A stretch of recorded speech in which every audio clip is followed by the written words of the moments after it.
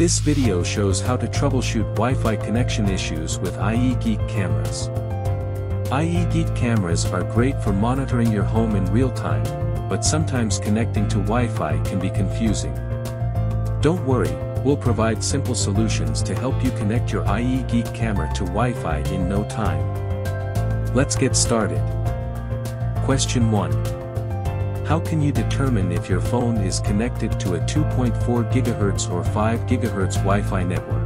The camera only supports 2.4 GHz Wi-Fi. Dual-band routers typically broadcast two SIDs, such as XX 2.4G and XX 5G. Single-band routers do not have two SIDs. Top tip.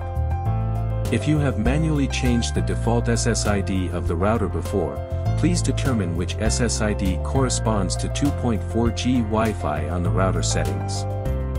Question 2. What should I do if the camera drops offline during use due to network issues? Situation 1. Ensure that the camera is installed in a location where it can receive a stable Wi-Fi signal, preferably at 75% or higher signal strength. We can use the installation guide in the app to test the signal. Situation 2. If the distance between the router and the camera is more than 10 meters and there are many obstacles such as physical walls in between, the Wi-Fi may be unstable and prone to dropping offline. In a pure environment, the distance can reach up to 15 meters, but in actual usage scenarios, it is suggested that the distance should not exceed 10 meters. Top tips. Try restarting both the camera and the router and reconnect them. Make sure that the camera has sufficient battery power. Note the presence of multiple Wi-Fi signals in one space. Situation 3. Move the camera closer to the router and observe the video for smooth streaming. If the camera still drops offline, this may indicate a hardware failure. Question 3.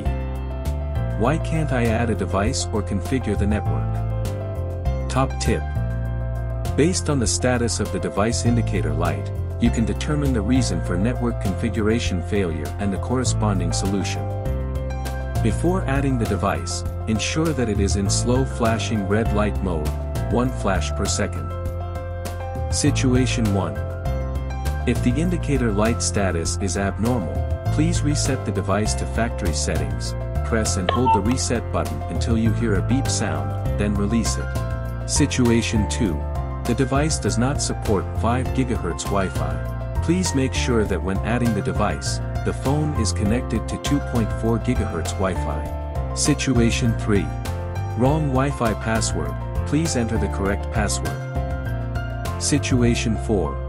Ensure that the Wi-Fi network is smooth, and try restarting the router before attempting to configure the network. Question 4. No response when scanning the QR code. The QR code on the phone is 10 to 15 centimeters away from the camera lens and try scanning from different angles. Situation 1. Ensure that the lens is clean, and try using AP networking to check for focus after the device is connected to the network. Situation 2.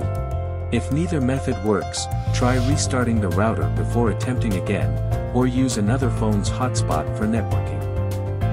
Question 5. How to switch the Wi-Fi for the camera. Situation 1. After waking up the camera, press and hold the reset button for 5 seconds to reset the camera. For doorbells, press the reset hold for 5 seconds. If neither method works, try restarting the router before attempting again, or use another phone's hotspot for networking. That's all for how to troubleshoot your ieGeek camera Wi-Fi connection issues. Remember to subscribe and turn on the notification bell to see more new products and updates. Tell us what videos to do next in the comments below.